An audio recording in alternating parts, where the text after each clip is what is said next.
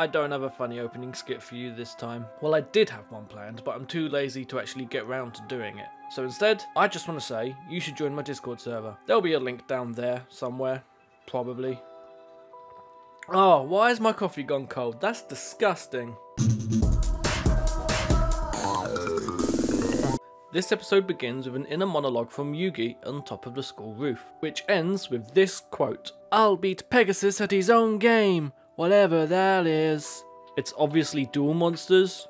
What else is it gonna be? Joey receives a tape from his sister, and in this tape she goes on about wanting to see him again one last time before she goes fully blind. And my question is, if they're biological siblings, why are their accents so different? Like, even as a kid, Joey sounds Brooklyn, but his sister doesn't. What's that all about? Yugioh receives an envelope with some cards in it, and it was delivered to Grandpa's shop. But for some reason, this shop doesn't have a letterbox, or anywhere to put the mail. So it ends up being just wedged between the door frame. Why not just deliver it to Yugioh's house? And if Yugioh actually lives at the game shop, how the fuck does he receive normal post? So Yugioh opens this envelope and finds a bunch of random cards inside, and he says, "It's an invitation to the tournament at Duelist Kingdom." Is this kid psychic? How the fuck does he know that? Because these are just Yu-Gi-Oh cards, there's no writing on them. How the fuck are you supposed to know this is an invitation to something? Side note, if this is an invitation to the tournament, why wasn't it included in the first package with the glove and the VHS tape? There is literally no reason to send those things separately. It's the next day and Yugioh is showing his friends the cards he received from Peggy. And can I just ask, what the fuck is this boat card for? There's no information whatsoever written on the card. It's just a picture of a boat. Yugioh says he's going to join the tournament so he can attempt to get his grandfather back. And Tia goes, "But you can't go. It could be dangerous." It's just a children's card game, Tia. Do you just want Yugioh's grandpa to remain a vegetable? Tia's an evil bitch. Pass it on. We then get this direct quote from Tristan. "I still can't believe it. Pegasus used some kind of weird spell to grab your grandpa's soul away. And now he's toying with you, forcing you to duel in the tournament." Thank you, Tristan. Thank you so much. The previously on segment at the beginning of the episode and Yugioh's narration recapping the events of episode 2 wasn't quite enough to help the information sink in. I'd be so confused without you explaining it for the third time. Here's another great quote from Tristan. "Check this out. According to this card, the tournament winner takes home the grand prize of $3 million. Where does it say that? That is just a picture of a pile of gold. Is Tristan psychic? Did he count all the gold coins? Is there 3 million gold coins on there? Why is Yugioh so happy in this shot? Even his line delivery feels like he don't give a shit about Grandpa. Yugioh and Joey meet up on the roof and they start talking about how they first met. And we see flashbacks of Joey and Tristan bullying Yugioh by taking his Millennium Puzzle and not giving it back, which is then followed by Joey saying this: "Ah, you mean when we were playing Keep Away of the Millennium Puzzle? We just wanted to toughen you up so you could stand up to the real bullies." No, Joey, you literally threw a piece of the puzzle into a swimming pool. You was just being a dick. Later on in the flashback, we see Joey and Tristan after being beaten up by an even bigger bully. And as the shot zooms out, we get to see this. What's with the giant armbands? And why is his head like that? That head angle is not physically possible. It looks like something out of a horror movie. Look, even Yugioh is terrified. The bully then goes to continue beating Joey and Tristan, and Yugioh jumps in front of him going, "These guys are my friends." What? Why? Those dickheads deserved it. There was no need for you to jump in the way. You should have just left the bully to it. As you would expect, Yugioh also receives a beating. And we see Tristan here smiling. So he finds watching a child get beaten very entertaining. Tristan is a massive dick. Pass it on. Joey and Yugioh are still talking about the flashback, and we then get this quote from Yugioh. "Well, at least you retrieved the lost puzzle piece. If you hadn't have done that, I could never have solved the Millennium Puzzle." Mate, it was just at the bottom of a swimming pool. You telling me you can't get wet? Let me guess, we can't feed you after midnight either. After the bully incident, Joey apologizes to Yugioh saying,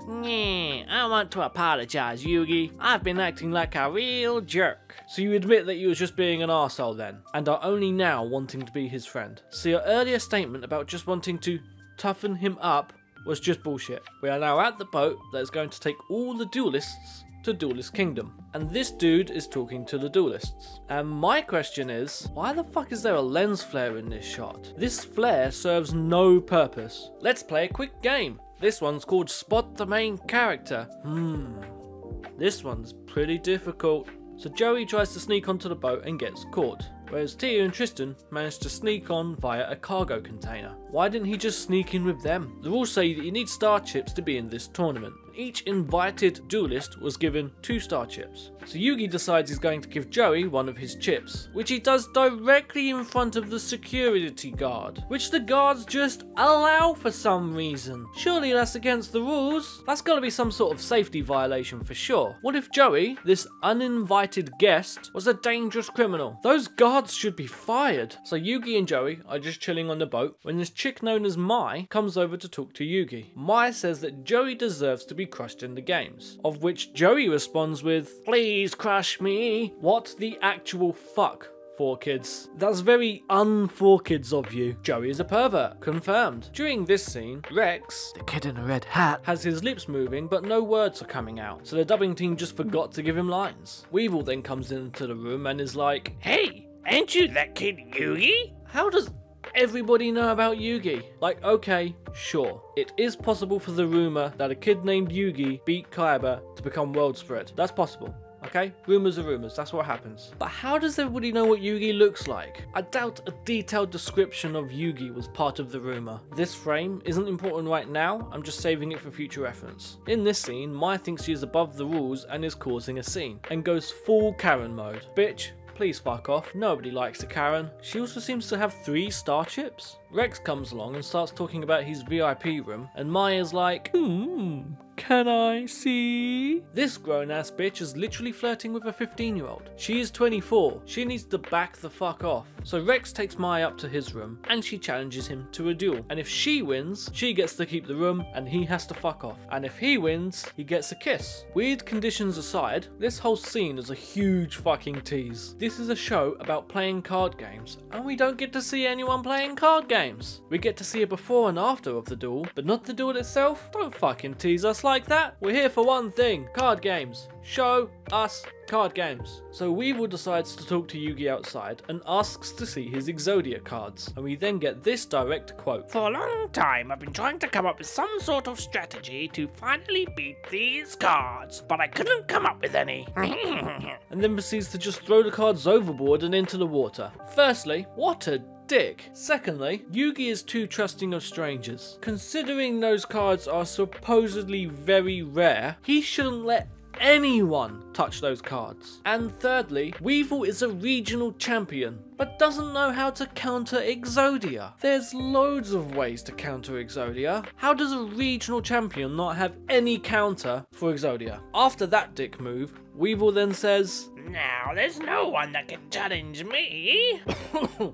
Weevil is not good for the throat. Remember that unimportant frame from earlier? This kid has the right arm of Exodia, meaning he probably has the other pieces, meaning he can challenge you. Also, if Exodia is that rare, why does this random kid have one of the arms? After Weevil walks away, Joey then decides to jump off the fucking boat and dive headfirst into the water to try and retrieve the cards. What the actual fuck are you doing? The second those cards hit the water, they are no good. Ruined. Mush. You are risking your damn life for soggy, useless cards. We then get this direct quote from Yugi. "Joey, where are you?" Are you fucking blind? He just jumped in the water, did you not see him? After Joey promises to retrieve the cards, we then get another quote from Yugi. "Joey, they're not worth drowning over." And finally, someone has some goddamn common sense. It's only took 3 episodes and for someone to nearly drown for us to get any, but I'll take what I can get. While Joey is still in the water, he then says this. "Yeah, at least this time there's something I can do to help someone I care about." This isn't helpful at all, Joey. This is just plain stupid. I feel like Joey is the kind of guy that would willingly be stabbed just to protect a deck of cards. Jesus Christ, I take back what I said about common sense, because Yugi jumps in after Joey instead of getting help.